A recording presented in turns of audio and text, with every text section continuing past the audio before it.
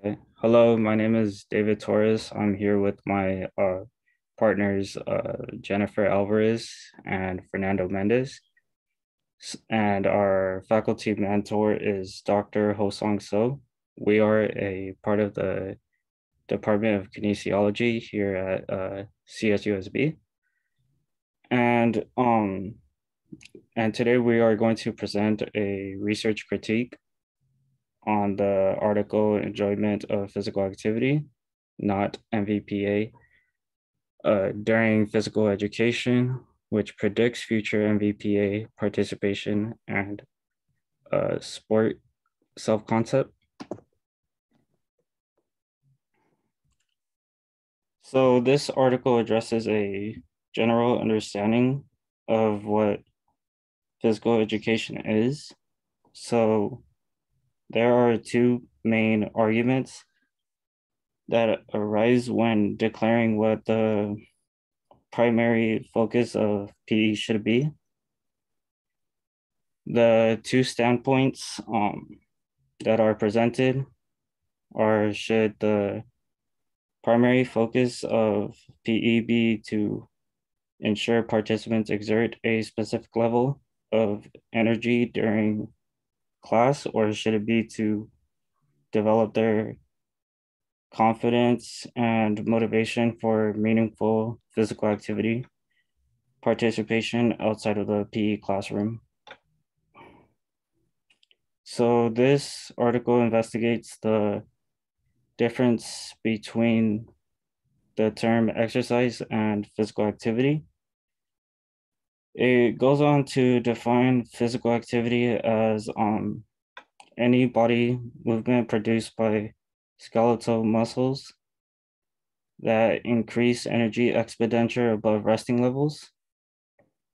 And on the other hand, the term exercise is defined as a subcategory of physical activity with the components of planning, structure, repetitiveness, and proposing, striving toward the objective of physical fitness. So, despite their differences, they are both generally measured to generate improvements in physical fitness. And research testing the effects of moderate to vigorous physical activity has manifested profound health improvements from participation. So the overall purpose of this research study is to investigate whether the approach of constructing PE is to prioritize time of MVPA is durable for ensuring students cultivate high levels of MVPA in the future, and to evaluate which characteristics of physical activity experience determine forthcoming MVPA. So this study applies a structural equation modeling to analyze the correlation between the enjoyment of PA and MVPA in a PE class in grade 5 and participation in PA a year later in grade 6. So this will lead us into our methods, which Jennifer will present. For our methods, families were chosen at child's birth in the year 1991 in the following cities: Little Rock in the state of Arkansas, Irvine in the state of California, Lawrence in the state of Kansas, Boston in the state of Massachusetts, Philadelphia in the state of Pennsylvania, Pittsburgh in the state of Pennsylvania, Charlottesville in the state of Virginia, Morgantown in the state of North Carolina, Seattle in the state of Washington, and Madison in the state of Wisconsin. When the child aged 1 month, those with healthy babies were enrolled, and those with non-healthy babies were unfortunately unenrolled and could not participate in the study. There was a total of 1,364 families. The study was based on parent reports, self-observations, and device-assessed measures. The structural equation model, otherwise known as SEM, was used to find the correlation of all variables. The hypothetical model was used to find the expected relationships. Overall, SPSS AMOS was used to calculate all results. For the independent and dependent variables, on the independent variables, all were measured in grade 5, which included enjoyment of physical activity, minutes of MVPA, otherwise known as moderate to vigorous physical activity in PE, and MVPA during weekdays. For the dependent variables, for grade 5, it included BMI, otherwise known as body mass index, sex, limited physical functioning. For grade 6, it included sport, self-concept, enjoyment of physical activity, MVPA all days, and BMI. For our results, the chi-square score for the model was 7.89 with 4 degrees of freedom. The p-value for the difference between the default and independent model was 0.096.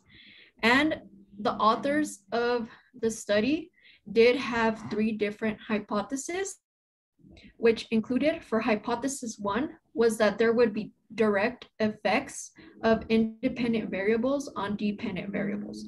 For their second hypothesis, it stated that there would be indirect effects of independent variables on dependent variables through the mediator variable.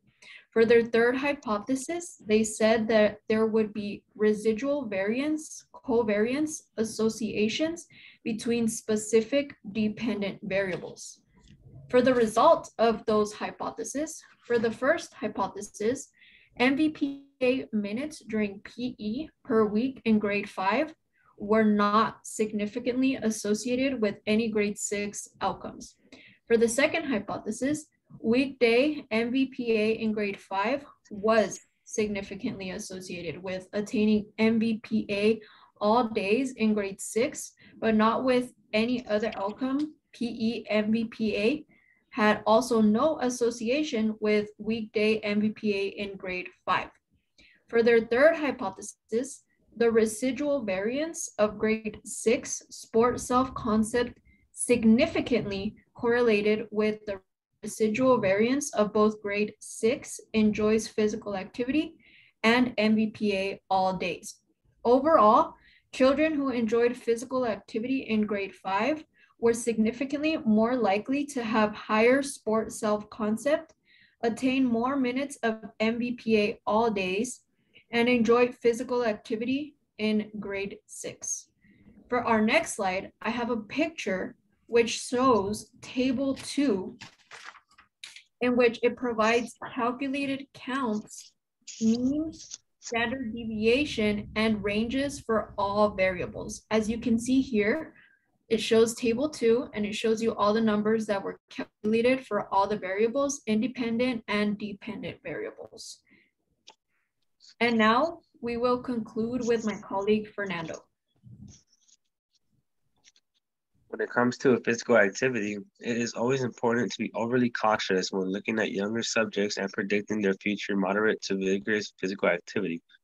That being said, after fully going through the article about the enjoyment of physical activity, opinion will always change because the children who participated are not at the level of understanding the main reason of the importance of physical activity. With that being said, the general findings in the article state the disagreements between the primary practices within physical education to create a physically healthy population. One main division between PE facilitators is that participants do not use a specific amount of energy during class.